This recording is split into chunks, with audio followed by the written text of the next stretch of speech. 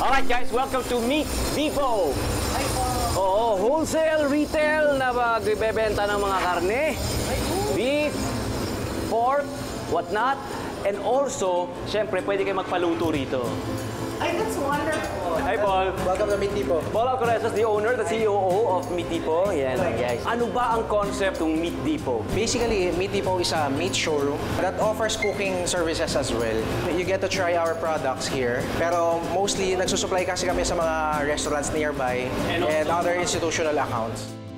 Ang maganda kasi dito sa amin, we have the premium steaks like the Miyabi Wagyu. This is authentic from Japan as well.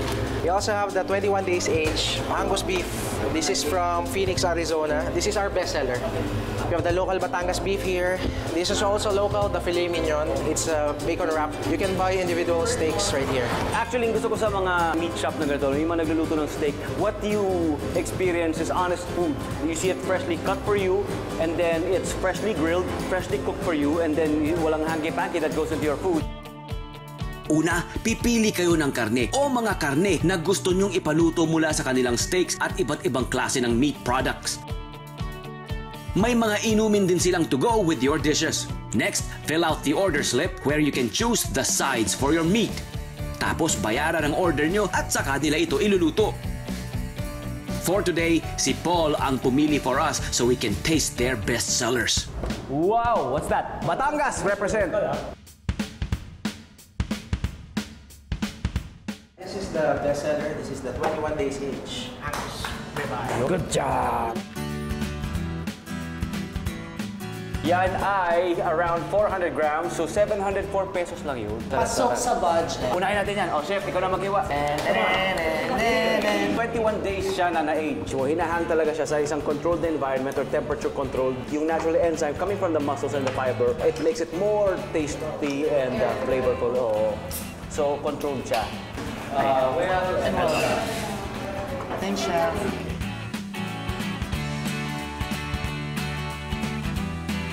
Good job, ha? Steak is good without the gravy. With or without the gravy? Malasa.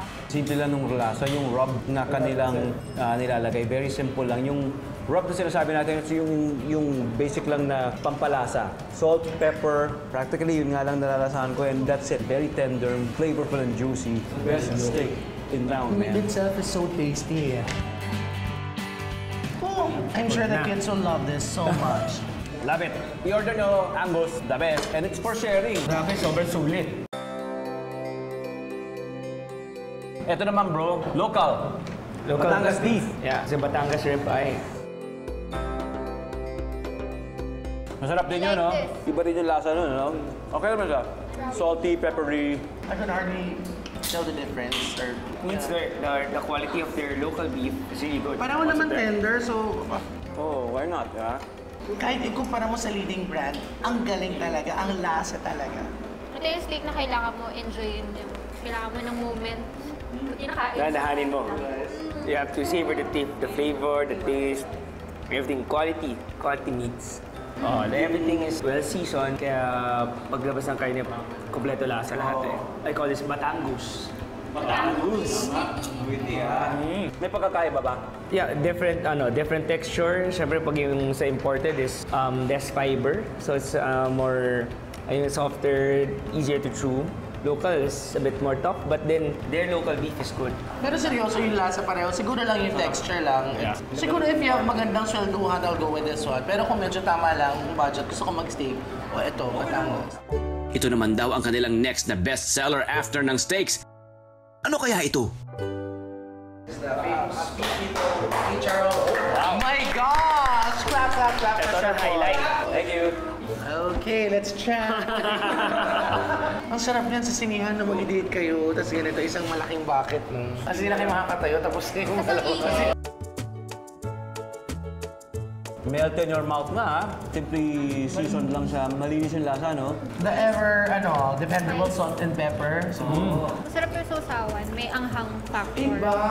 Hindi siya sobrang greasy. Pati sa amoy. At saka malutong talaga. Ito, maaari niyong bilhin Dito, nang luto na, pwede kayo kumain dito, pwede nyong... Hindi ito nakaka-guilty. Ganda ng pagkaluto. Walang nagdidrip na oil eh. Pag dinignan mo yung plato. Kasi sa iba, normally pagkida mo, may langis sa ilalim. Hindi ba may parang aftertaste, diba? Pag medyo nakailan ka rin, parang... Alam nyo ba kung ano ito? Tiyak na magugulat kayo pag nalaman nyo! Yan ang kanilang prime tapa. Yung Meat Depot No Toyo Tapa.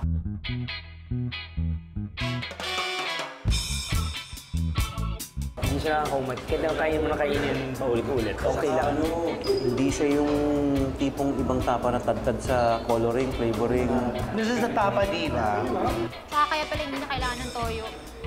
Tasteful na siya. Pwede mo parang ganyan lasa ng tapa eh. Diba? Hindi mo kailangan toyo. Pwede lang yung nagawa ng ganyan. Oo eh. Yung kind ng meat, siguro rin. Ako gusto ko yung tapa. I think it is very inspiring. Inspired yung pagkakaluto ng tapa and Hindi siya nakamarinade. It's dry rub lang. It's a new way of looking at tapa. Liquid smoke. No, yun. Lumaki naman tayo sa tapa, alam naman natin yung lasa. But this tapa talaga is the beast. saka nalalasa mo yung freshness, di ba? Yung sariwa. Ika nga ni Tetay, ang concept is Farm to table. Mahuhulaan nyo naman kaya kung ano ito. Hint, endorser si Tetay nito.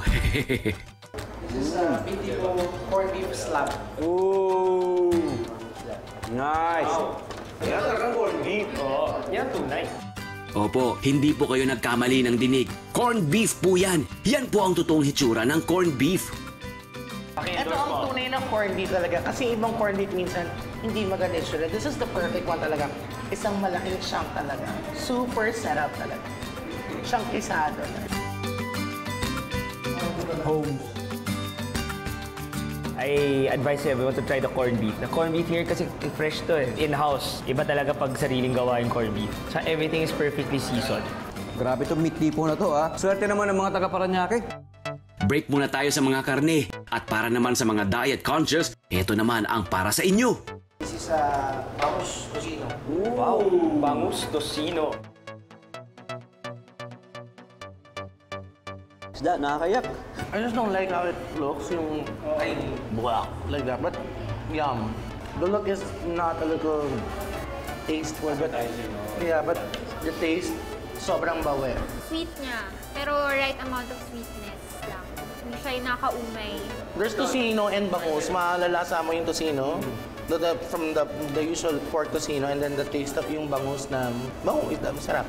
First time ko makatry ng bangus tocino. Sobrang sarap. I'd recommend that people would buy this, no? Have it for breakfast, dinner, pulutan. Pwede. O yun sa mga ayaw ng mag-meat na pork tocino or yan, there's bangus tocino. Ganda na range ng products. Saka yung taste, iba-iba. And yung depende sa mood mo, kung ano yung panlasa mo for the day. Meron sila. Experience their meat na parang malalaking steak. Experience their tapa, their chicharong bulaklak. I think their corned beef is special. I'd like to invite you to visit our store, Meat Depot Wholesale Plus Retail. The BF branch is 283 BF Homes Parañaque. We also have another branch in Banawe, Quezon City as well.